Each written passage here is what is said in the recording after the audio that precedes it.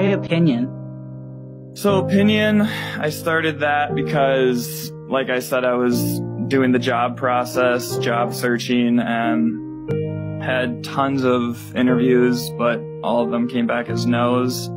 Like I said, I was in a pretty low point and was up one night, late at night, thinking about how I can't get mad at these people turning me away from the job just because of what they saw from a piece of paper and knowing me for about 15 minutes.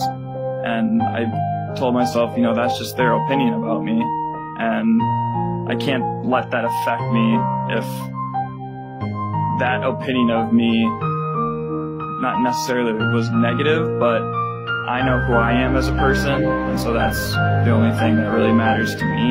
Yeah. Everyone's gonna have an opinion about me, but in the end, it's what I think of myself.